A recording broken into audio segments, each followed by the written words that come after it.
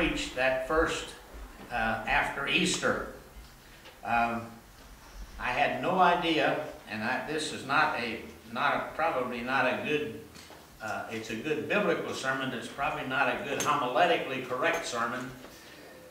In those days, I had absolutely no understanding of what it took to be homiletically correct. I just wanted to say something that was meaningful, and I knew I would never have to do it again, so I just kind of worked on it just to get done what I had to do. And I did that, and here I am 60 years later, and I'm going to repeat that sermon. I do not memorize my sermons. I do not write all the sermon out. I've got a heavy outline, but I think I've told you the story. I had been preaching maybe a year, year and a half, 2 years maybe, and I had to preach in a Sunday morning service at the church where I was, and I had to preach somewhere else Sunday afternoon and somewhere else Sunday evening. I got back home and my wife said, "Honey, when did you have time to prepare 3 sermons?" I said, "I didn't." That was the same sermon. She listened it all 3 times and thought it was a different sermon every time. So I doubt seriously, I have every doubt seriously that this sermon this morning is going to have very little resemblance to what was preached 60 years ago. But the basic understanding of this message needs to get to all of us. The disciples, I said last week in the course of preaching Easter sermons, the disciples were more than distraught because their leader had been destroyed. As far as they were concerned, he was dead, he was in a grave, and they didn't know what in the world they were going to do. They had little understanding of what was going to happen after he went to the grave. They thought he was, I guess, was going to be the king forever, and he was going to be their guider and their leader. All at once he's gone. Now what do we do? And so this message comes from a background of trying to understand when you come to the crescendo of the Easter season, the birth of the Lord Jesus in December, if that's whatever year he was born, whatever season of the year he was born, until 33 years later, we come to the cross, and he dies on a cross and is buried in a tomb. We have to try to figure out, where do we go from here? Sometimes when somebody, a great leader, dies, people are just ready to pull in the grave after them. They just go die with him, because it's the end of an era, and we have had presidents that when they pass from this life all at once, we felt like, well, what do we do now? And the disciples were in that mode when they woke up Easter Sunday morning, and they were assured that the grave had been sealed, the tomb was closed, the stone had been there. Mary goes down there to see, and the stone's rolled away. As far as the disciples were concerned, it was the end. It was over. And we got to figure out now, where do we go from here? We live in the 21st century,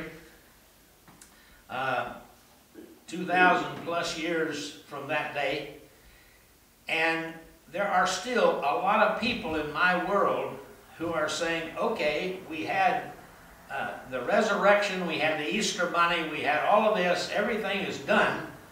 What do we do now? Some people would say, well, we go back to the same old grind. Easter should bring to us not the same old grind, but it should bring to us some new impetus as to what we accomplish, or what we need to be accomplishing for God in the future. Ephesians, the 6th chapter, the 10th to the 20th verse, and this is not an Easter sermon, and when it comes to that passage, but it is the core or the heart core, as far as I'm concerned, of what the church is expected to accomplish from Easter Sunday on. We are not to dwell at the tomb because the Savior has gone. We don't dwell on the road with the Savior because He's gone from there. He's ascended into heaven, and He now sits at the right hand of the Father. But I don't normally read the whole passage, but I do want to read this passage this morning. 6th chapter of Ephesians, beginning at the 10th verse. Finally, my brethren, be strong in the Lord and in the power of His might. Now, if you listen to this from the standpoint of what the Apostle Paul is writing to the Ephesians, telling them what needs to happen. This is what needs to happen when we accept the Savior. Put on the whole armor of God, that ye may be able to stand against the wiles of the devil. For we wrestle not against flesh and blood, but against principalities, against powers, against the rulers of darkness of this world, against spiritual wickedness in high places.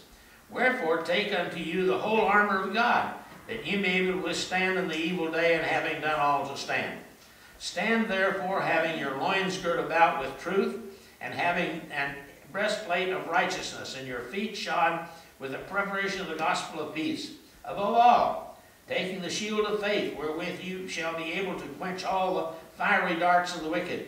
Take the helmet of salvation, the sword of the Spirit, which is the word of God, praying always with all prayer and supplications in the Spirit, and watching thereunto with all perseverance and supplications for all saints. For me, that utterance may be given unto me, that I may open my mouth boldly, to make known the mystery of the gospel, for which I am an ambassador in bonds, that therein I may speak boldly as I ought to speak. As I'm sure, I don't remember what I did 60 years ago, but as I read that passage, somehow it became clear to me that I had a responsibility, that the people that I was talking to had a responsibility to, in a sense, forget about the tomb. That's over. It's done. He's gone from there. He's not there. But we have a responsibility to continue the ministry which He had when He was here, and He said He came to seek and to save the lost. And so after Easter, what? After Easter is, get it in gear. Let's go. Let's go. We got a task to perform. We live the Easter season in contrast to the disciples in the early church. It's a climax for us. It was a climax for them, but it should have been a beginning for us. Two things were given at the resurrection: ministry given to the living message, and given power with living message to conquer. It's one thing to say that I have the ability to do something. It's one thing to say that I have the power of God to accomplish what needs to be accomplished. It's another thing to see it put in gear. We've talked about walk the walk and talk the talk. There are people who want to talk the talk, but when it comes down to it, they have a little difficulty in walking the walk. This happens in business. This happens everywhere we go. There are people in the educational world who can run their mouths about all education ought to be and should be and everything, and they never produce anything. They just never get around to getting it going. There are preachers who they talk about their call, and yet they have never put it in gear. They've never gotten going to do anything about it. There are people who talk about business. And I can tell you down through the years, I'm older than most of you here. My wife's older than me, but I'm older than most of you. But I watched business. I watched business people who have failed time after time after time. Somehow they think, well, if I keep doing the same stuff, maybe it'll get better. If you keep doing the same thing, the same thing's going to happen every time. It's just the way it is. In the ministry, if we do not seek a new opportunity or look for opportunities to minister in Jesus' name, that's not going to just happen. It's not going to be accident.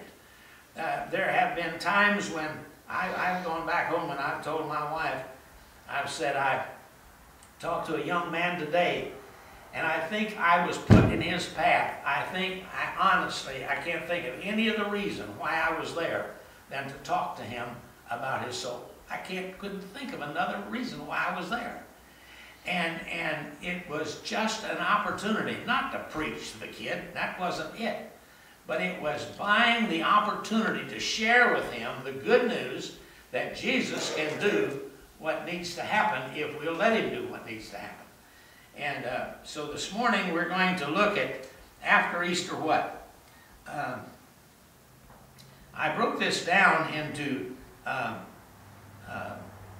3 sections, the disciples, the early church, and the church today. The disciples' question asked, Lord, is it now that you plan to set up your kingdom? Acts the 1st chapter, the 6th verse. When Jesus came into Jerusalem, when things were beginning to get warmed up pretty good and everything was beginning to happen, the disciples said, man, we're fixing to get on easy street right here. He's going to set up his kingdom. We're going to be sitting one on his right and one on his left. We're going to be in control. And all of a sudden, along comes the religious leaders, and they say, no, we're going to eliminate this guy. We got to stop him. And so things really began to turn. No answer, but a command in Acts the 1st chapter, the 8th and 9th verses. But ye shall receive power. After that the Holy Ghost has come upon you. You shall be witnesses unto me, both in Jerusalem and all Judea and Samaria and to the uttermost part of the earth. And when he had spoken these things, while they beheld, he was taken up, and a cloud received him out of their sight. The ascension was the starting gun. It should have been before that. But when he was out there, they said, are you going to set up your kingdom? What are you going to do? And he told them what they needed to do and where they needed to go and what kind of power they needed to have, and that the Holy Spirit was going to come. They got all of that straightened around, and then he was taken up out of their sight. That was kind of like the starting gun. Okay, I'm gone. Let's go. It becomes your responsibility. After Easter, it was a message that, I don't know, the Lord put that on my heart, I guess, that there were so many people who live from holiday to holiday or revival meeting to revival meeting, and we don't know exactly what to do when that is over. When I pastored at Townley, I was informed that a brother came from Atlanta, Georgia, and held a 3-week meeting. Meant to hold 1 week a meeting. He held a 3-week meeting, and there was 200 and some people saved. And that was about probably 6-8 years before I got there. And I said, where are they? There's not but 50 people here now. What happened to those people? Well, excuse. I'm not saying they didn't get saved. I didn't say that. I'm saying that because something great happens in a particular situation doesn't mean that it's just going to accidentally keep happening. We have to work at the task, sharing the gospel, sharing the message, talking to people, sharing with them God's love and faith as we move along through life. And when he had spoken these things, while they beheld, he was taken up, and a cloud received him out of their sight. The second point I put down here is the church. It's easy, sometimes it's easy for us to say, well, the disciples, they had things pretty well, they're pretty good.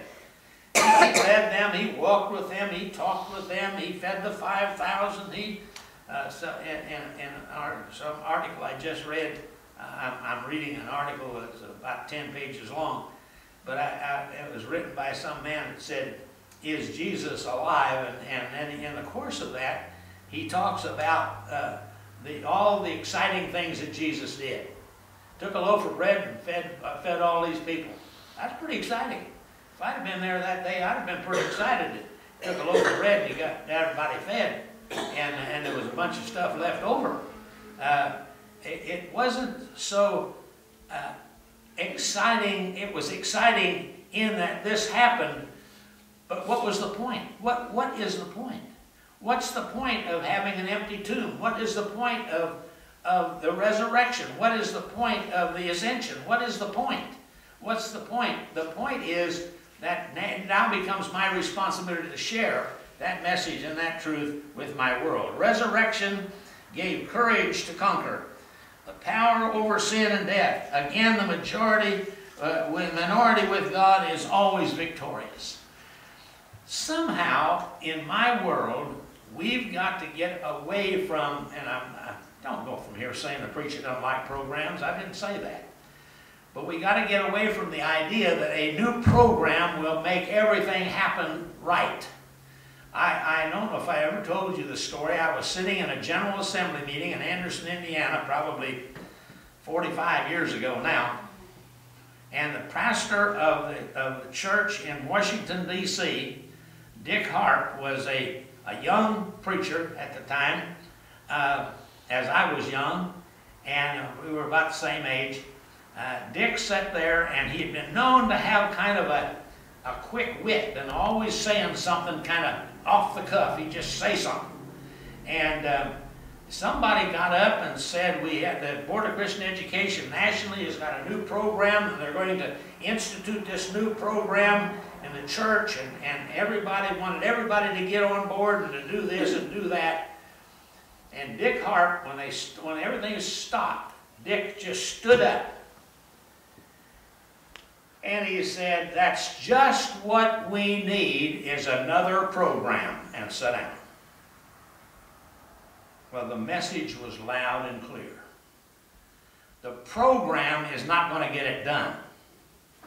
A thought process of the resurrection is not going to get it done.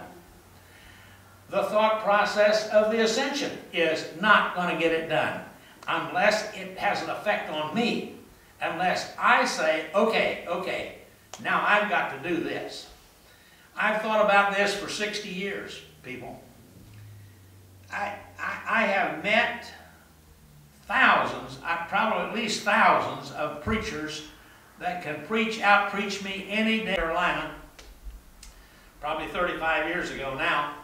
And I was excited about doing that, and there was a couple of preachers there that knew me quite well.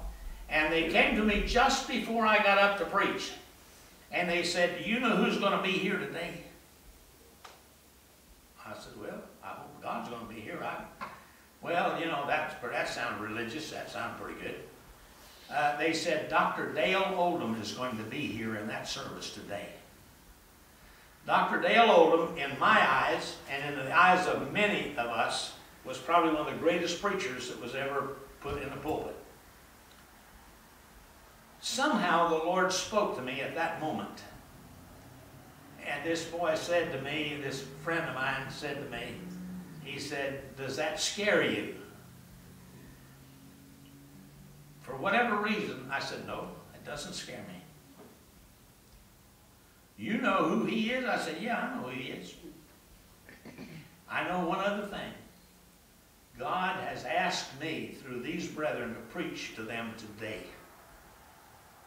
If he'd have wanted Dale Oldham to do it, he was going to be there. He'd ask Dale Oldham to do it. Could I preach like Dale Oldham? No. That wasn't it. But I had to get up there and do what I believe God wanted me to do. It is important. It was important to the early church, and it should be important to us in the 21st century church. That God didn't call us to minister back there. He didn't call us to minister somewhere else. He called us to minister here. In today's world, right where we are, He has called us to minister. And they were given power when the Holy Spirit came upon them. They were a minority in their world. But with God, they were a majority. They could conquer in Jehovah's might. And I've watched many, many things down through these 60 years when I was tempted to say, why don't so-and-so do this? But that wasn't their call. It was my call. Moses was asked by God to deliver the children of Israel, to go in and get them out of Egypt and do the job with them. And Moses could have said, whoops, wait a minute. Whoa, you got the wrong boy. Moses, he did say, you got the wrong one. I'm not sure I can do this. I don't know how to talk. I don't know how to do this. I don't know how to do that. I don't know how to do something else. No, I want you to do it. I'll send your brother, but you need to understand that if your brother goes and helps you, he's going to get part of the blessing. You're not going to get it all. And I don't mean that we ought to seek to get all the blessing, but I'm talking about making sure that we do what we are called upon to do when we're called upon to do it. I had a 50th anniversary wedding service yesterday evening. And I didn't think about it 50 years ago. It didn't even dawn on me that this was going to be 50 years later I was going to do this again. But I thought about it as I approached the day yesterday, as I approached the time yesterday.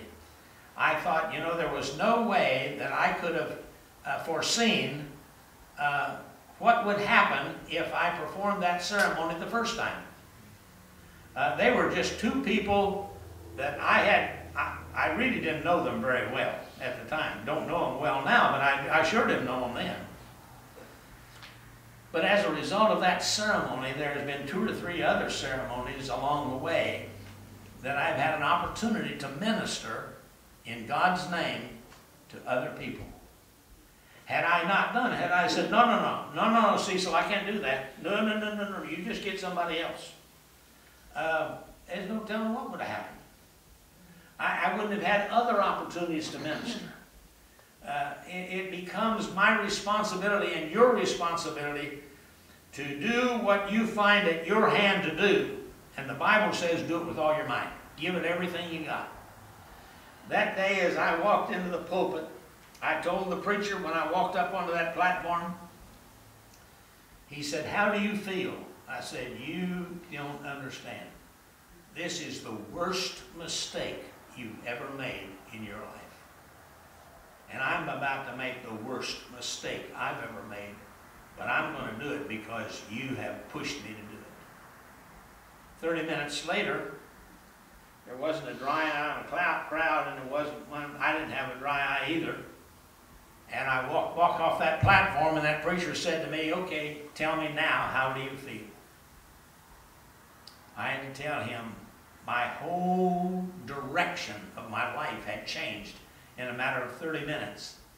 And it had all come because he pushed me into that pulpit and said, "You got to do something. Just do something." After Easter, what? For the early church, it meant that they could be victorious and they could show others how to be victorious. The last point of this message this morning is the church today. The church is made up of all the redeemed people. The church, we are disciples. We are witnesses. We must have a message. We must have a true message. When a witness goes into court, they want a true message. They want a true announcement of what you know or what you don't know. I bring this up every time because I was called upon to be at a trial of a young man many, many years ago now. Oh my goodness, it was a long time ago. That was 45 years ago, sure enough. And I had been subpoenaed by both the prosecution and about the other side. Anyway, I had been approached about witness for them. I had to go talk to each attorney. I went in and talked to the attorney for the prosecution, and he questioned me a little bit and dismissed me. I went to the other side, and he questioned me and dismissed me. And I said to somebody outside, why in the world did they do that? And this is important. Both of them dismissed you because they knew you were going to tell absolutely the truth. And they didn't want you to tell the truth. Neither side. I was not going to be preferential in who I was talking about. I was going to say, this is what I know. My world is not looking for a Superman or a Superwoman or a Superchild. My world is looking for somebody that will be a witness that tells the truth, that shares with them the good news that Jesus came from that grave, that he's sitting at the right hand of the Father and he's making intercession for us, and he's willing to seek and to save every lost individual in this world. It don't make a difference who they are, what color they are, how much education they got, how much money they got. We're not talking about money and education and color. We're talking about a soul that needs the Lord. We as individuals, as a church, have a message. The pew is as great as the pulpit, someone said. Layman as great as the minister. Our responsibility and our privilege.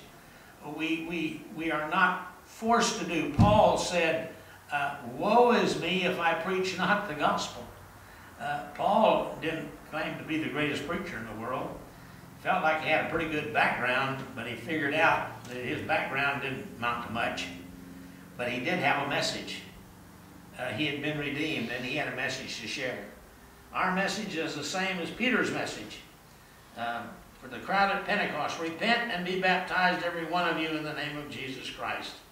Personally and nationally.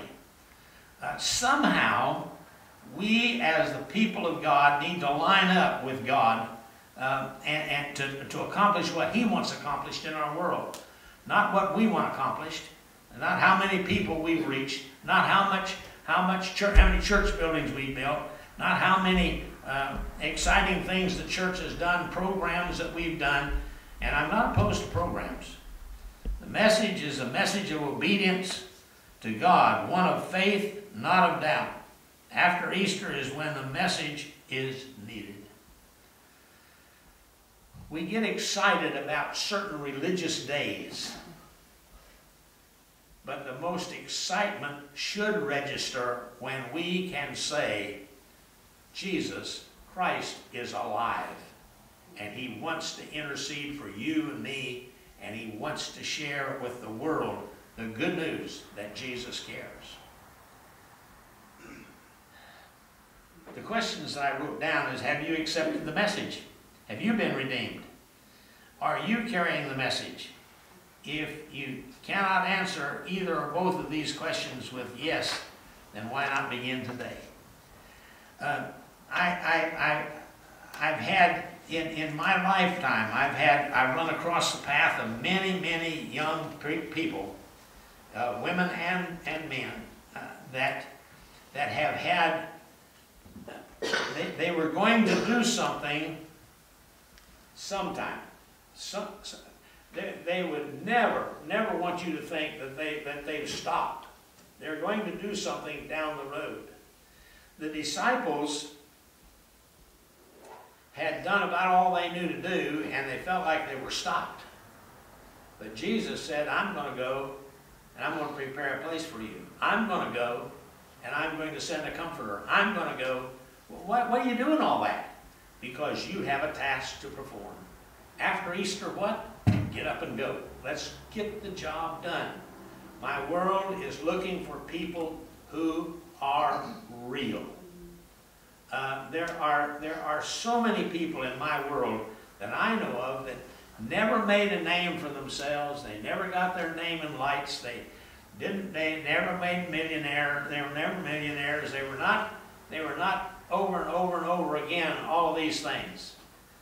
But they ministered in the name of God, the name of Jesus, to everybody they talked to.